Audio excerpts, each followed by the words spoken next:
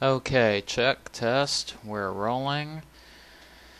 Alright, what I've done here, before I turn the lights on, I have purchased myself an Amscope M600A microscope, monocular biological microscope with the 3D mechanical stage and all that good stuff. And it has a single 100 power oil immersion. It has actually 4 objectives, but one of them is a single 100 power oil immersion objective lens. And I decided for the first time in my life to try out oil immersion, and I am thrilled. Wait till you see this.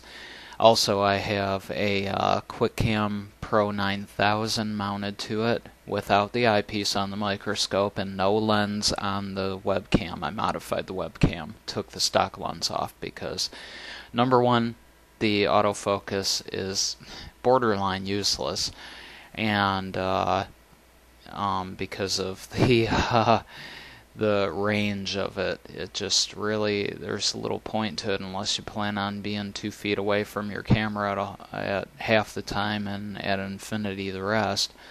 And even then, I don't see a point. It's really only effective at about a foot and closer, I found. Anyway, so modified the camera, took it out of its original case and put it in a small project box, and made a quickie mount for the microscope out of an old webcam lens and a piece of PVC pipe. Long story. Break it down for anybody who's interested some other time. Right now I've got to hurry because I routinely make these videos longer than 10 minutes and I can't edit at present WMV files, so I end up over limit, and then I can't upload because I yak a lot. I don't know if you noticed. Anyway, lights on. What we have here, folks, is out of focus. These are bacilli of some species or another, in various stages of cellular division. This is a sample of dirty dishwater that I purposely let sit a couple of days in order to get these fine little critters. And working with the 100 power objective, you can't just say, okay, well, eyepiece times objective equals power. Not with a projection system like this. Remember, there's no eyepiece on the microscope, and it's being projected simply from the objective lens onto the sensor of the webcam. That's it. No focusing lenses in between there whatsoever. So you have to, I'm sure there's an equation for it, but I don't have it. So what I have to do, I have to figure what I've seen before, like red blood cells are 7 to 8 microns. I'm guesstimating that these little bad boys are about 2 to 3 microns in size and length.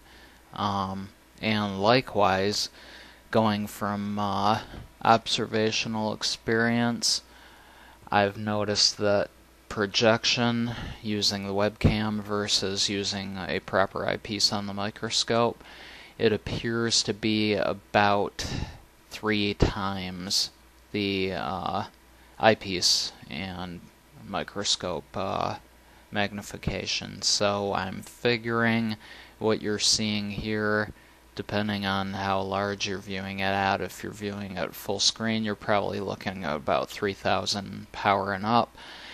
And if you're not, if you're looking at it in the little YouTube window, then you're probably looking at about 2000 power, I'm gonna guess. But those are very haphazard guesses and probably a great deal of error there.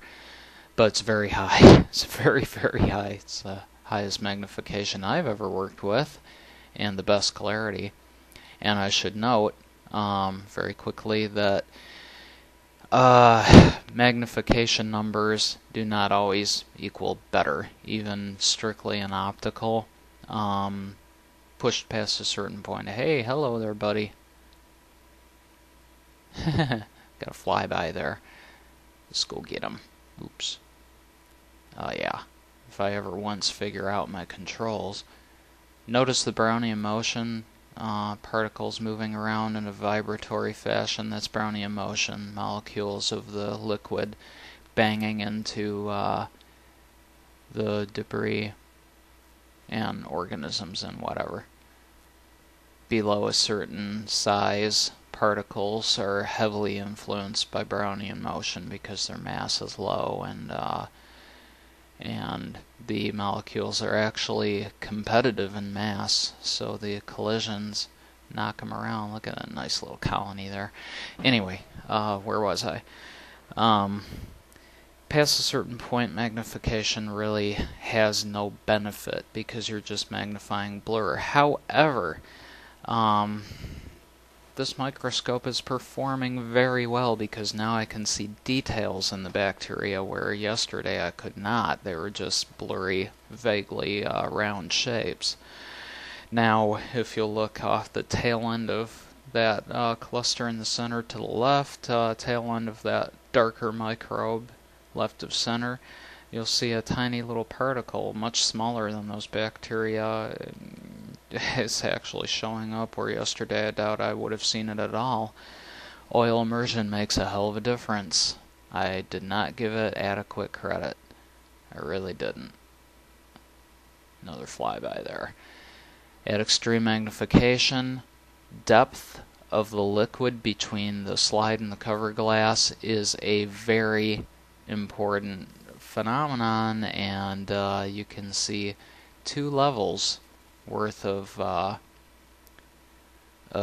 particle distribution here. You see this, which is on the slide, I think, and then this, which is attached to the cover slip, and everywhere in between there's life. So all kinds of depths there.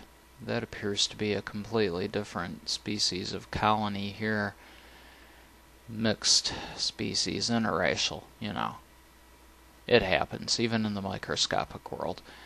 And it's not necessarily a bad thing at all. I should note, I'm not racist at all. I'm one of the most anti-racist people on the planet. I get very offended at racist comments, so I don't know what the hell I'm saying. I think I'm just babbling. I do that a lot. Which is why my videos keep going over 10 minutes. Anyway, I should cut this loose, because I know I'm running out of time. Just wanted to put that out there and give you the threat and the promise that there will be more. There will be much more. Much exciting shit down the road, definitely. And until then, I hope you enjoyed this. If you have any questions about how I'm doing this, how I'm making this happen, please feel free, shoot. I will answer any questions you have, short of am I gay and crap like that. I'll answer that right now. Definitely not. I'm also extremely heterosexual, and I have nothing against gay people either. Why am I defending myself at every other comment? It's ridiculous. Because I know I'm on YouTube, that's why.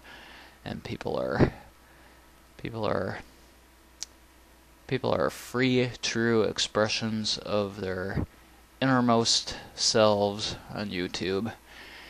Anyway, there's a time and a place for that, and it's not now. It's not here.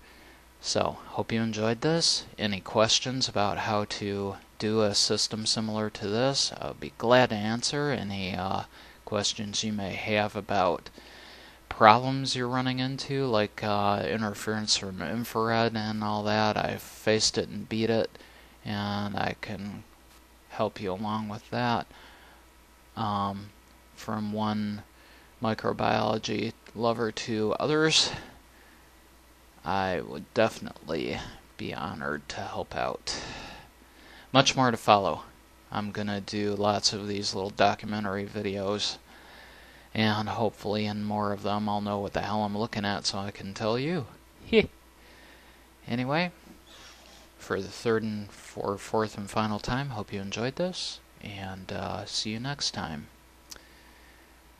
And bye for now.